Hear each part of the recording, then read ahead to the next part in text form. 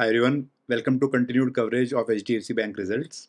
HDFC results are now out. I went through their presentations, the results. In this video, I'll highlight some of the key points which will be very useful to you if you are planning to invest in HDFC Bank or if you are an existing investor.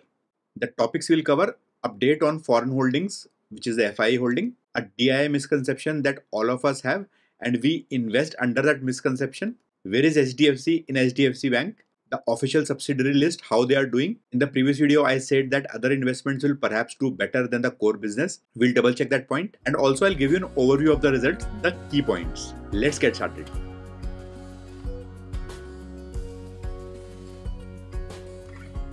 For the first point, which is related to FII holdings, let me jump to HDFC's investor presentation. FIIs clearly hold the maximum stake at 41.7%. This graph also shows that ADR, which is the American listing, has 13.5% weightage on the overall pie. This number is usually not shown on the domestic sites. Mutual funds are the second biggest holders at 20%, individuals 13%. But this graph does not show the complete story. For that, let's jump to screener, promoters. So July of 2023 was when HDFC Limited merged into HDFC Bank. This is the line. After that, there is no concept of promoter. FIIs, they had 33% stake in June of 2023. That increased to 52% because FIIs owned a lot in HDFC, not in HDFC Bank initially. That remained same till December. After that, this number has gone down by roughly 5%. This is what I was talking about. FIIs have been continuously selling in the last quarter. Who's buying that? DIIs, 26% to 33%. Public, it was 14% pre-merger, it is 18.6% now. So clearly FIIs have reduced their stake by nearly 5% and most of that has been bought by DIIs and public. The biggest DIIs are LIC and SBI. Let's go to the next point, DII misconception. There are two key categories of institutional investors, FII and DII. FII again have two categories, investors and traders. Investors are in for the longer haul. They buy typically few percentage like 3 or 4, 10%, 5% in the company and they stay for a longer term. They don't buy and sell today, just like the trader FIIs. The traders buy in cash, they buy in options, they use the equity market to make money in a quick time. DIIs again are of two categories, investors and traders. The biggest investors are LIC and SBI. They just buy that, usually never sell. Then there are a lot of mutual funds who invest for longer term. But there are a lot of mutual funds who also trade. Many mutual funds don't just buy and hold it for the long term, which we typically think they are doing. A lot of us have SIPs running for years. What we think is, since we are putting money regularly, say HDFC Bank, mutual funds are also buying that over time and hence the holding price is very good. But mutual funds also sell what they hold. They have a pulse of the market. If they feel that the stock will fall, they sell it. If they think it will go up, they buy it. So effectively, if you are thinking of long term, you are still probably in the hands of traders in many mutual funds. So rethink about your strategy because mutual funds also have one problem. During panic selling, when a lot of people try to escape and want to dump their mutual fund holdings, mutual funds are also forced to sell whatever they hold at market prices. What that means is if market is down 10% and there is a lot of redemption pressure on mutual funds, they'll have to sell the good stuff also when it is down significantly 10, 15, 20%. They will not have cash to service all the redemption requests. Let's now try and figure out where is HDFC Limited and HDFC Bank. For this, I'll take a small example where I'll try to show you how a typical merger like HDFC Bank and HDFC happens in terms of share pricing and share transfer. Let me jump to Excel for that. For this example, let's imagine there are two companies A and B which are going to merge. A has 1000 shares, B has 800 shares. EPS for company A is 100 rupees and earning per share for B is 60 rupees. Now between PE and share price, it is a chicken or egg situation. What comes first, PE or share price? Let me answer that in an example way. When a company goes for an IPO, it offers a price band to the shareholders. For example, 80 to 100 rupees. Investors like us decide what price you want to subscribe at and that becomes the starting price. After that, the price divided by the earnings, which is the EPS, becomes the PE ratio. A company that grows fast after IPO typically is associated with a high PE and the share price as a result grows faster and vice versa. Let's say the P of this company A is 20 and P of company B is 25. You might be guessing which one is HDFC and HDFC Bank. So A is HDFC Bank, B is HDFC. HDFC was the holding company. It used to have a higher P and a higher growth rate than HDFC Bank. The share price is a function of EPS and PE. It comes to PE into EPS, 2000 rupees for share A and 1500 for share B. Now these companies decide to merge. So we already know the total shares both of them have. We know their EPS. So there's a share swap which is done. Now since company A is merging with B, the shareholders of B will get shares of A. B will be delisted. Now how will it happen? If we the share price for every 4 shares of B which is worth 6000 rupees, there will be 3 shares of A which will again be worth 6000 rupees. So shareholders of company B who have 4 shares will get 3 shares of company A. They will have same money in the bank on the day the merger becomes effective. Now in the combined entity A plus B, based upon the known shares and EPS, the new numbers are, it's a simple mathematics, shares become 1600 because of share swap, 800 became 600. So 1000 plus 600. EPS again gets prorated. The EPS of the combined entity reduces to 92.5 compared to EPS of A, but it is higher than EPS of B obviously. Let's say the market says that since A was growing slowly and B was growing fast, so the P will be somewhere in between 22. So the new share price is 2035, which means it is better than of the first company, but on a prorated basis, it is a loss for the shareholders of B. On 1st of July, all shareholders of HDFC and HDFC Bank ended up with HDFC Bank shares. The price based upon the ratios nearly remained same initially. After that, market will decide whether to take it up or down, which means the PE will go up or down. Let's check that on the graphs now. Back to screener, PE ratio for last 1 year. So 1st of July is when the merger became active, right now around 17. The stock price also post merger has gone down, then went up a bit, but it is down significantly, which means the market is regarding the merger to be less valuable than HDFC Bank was initially before the merger. Hope that clarifies on the stock price despite a large company like HDFC getting into HDFC Bank via the M&A. Let's now talk about other investments. So I'm looking at the consolidated financial results. Always look at consolidated, not standalone, because that will include the results of all subsidiaries. Interest earned, which is the core business of the bank. Total interest increased from 78,000 crore to 79,000 crore, approximately slightly more than 1% increase. Other income, meanwhile, increased from 37,000 crore to 45,000 crore, which is nearly 16% jump. This is what I meant when I said other income will contribute a lot more to the results than the core business. Total income obviously includes 1 plus 2 both. That shows 1,15,000 increasing to 1,24,000. Note that in this 9,000, only 1,000 was contributed by the core business. This is one concern I have, that the core business of the bank is not growing that fast.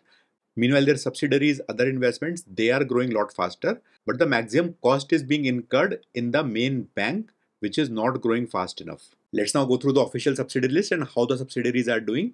I talked about HDB in the video. I talked about HDFC Securities in the video. HDFC Life and HDFC AMC are already listed companies.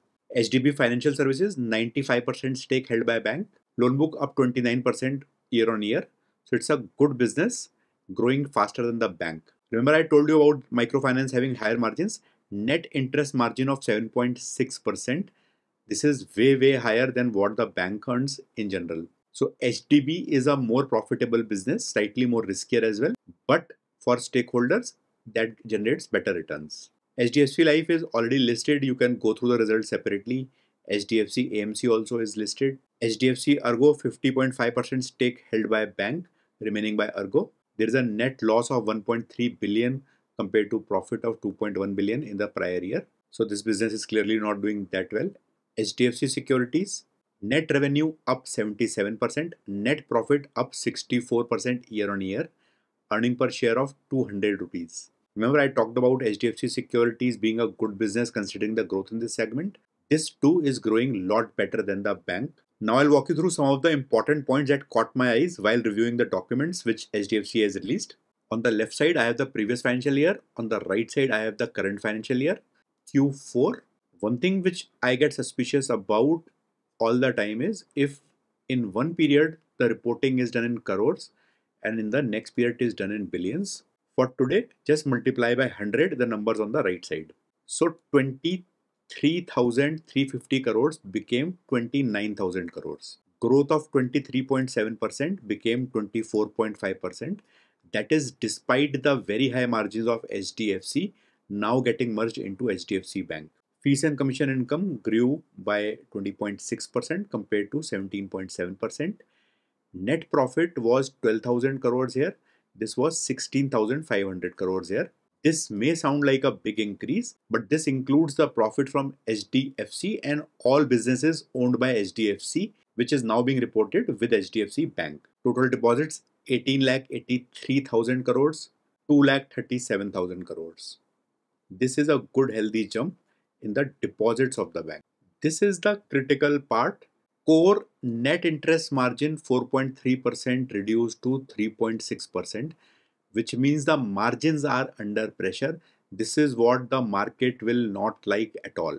This should actually have increased because the interest margin of HDFC was higher. This is a key metric that investors look at. Capital adequacy ratio more or less in line, okay. Gross NPAs have increased 1.12 to 1.24. Markets will punish this. CASA, I talked about this in the previous video. 44% contribution in the overall funds that bank raise has reduced to 38%. 6% additional money has to be raised by a bank additionally. The money is not coming from bank's customers as CASA balances. CASA deposits 11.3% contribution. Term deposits 30% contribution. Let's check what this is right now. This ratio has reduced to 38.2% from 44.4%. Term deposits have gone up March quarter. This was down a lot, 30% in March 23 when bank was not paying a good interest rate. After that, the interest rate has increased several times, and that is why investors are renewing their interest in term deposits. People contributed 10% by keeping money in their saving banks earlier.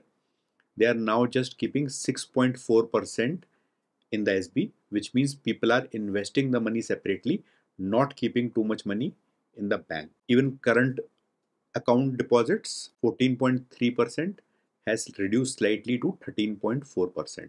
This is the CASA problem I was talking about in the previous video. At that time, I didn't have access to the numbers, but these are the published numbers.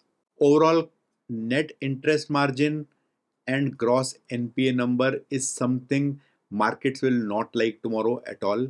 Over the course of next few days, as this number becomes more clear to the investors, the stock may fall a lot. Now let's see what the bank is saying in terms of performance numbers. Deposits increased 1.66 trillion in the quarter. Retail deposits grew. Deposits increase. Advances grow. Asset quality continues to remain stable. GNPA ratio at 1.24%. They have not said that it has worsened in the highlights. Consolidated EPS 23.2. So the bad news has not been given in the performance metrics or the key highlights at all. Again, key financial parameters, net interest margin 3.4%, return on asset 2%. Everything is a metric. They have not given comparison with previous year, which is the bad news part. On a comparative basis, Q4 of this year, the consolidated profit is 176 billion. It was 172 billion, which is hardly any growth. Profit after tax 0.9% quarter on quarter growth. 165 billion now compared to 163.7 billion. Extrapolated, you will get about 4 to 5% growth for the year. One thing to note is the numbers, the numbers already sound low, but they include $1.15 billion worth of stake sale in HDFC Credila. If you account for this sale, this is nearly 9,000 crore rupees. Yes, it's mentioned here 95.53. So 9553 crore rupees, which is one-time addition to their balance sheet. It will not be there in the next quarter and next year. So the results which already look bad are actually worse.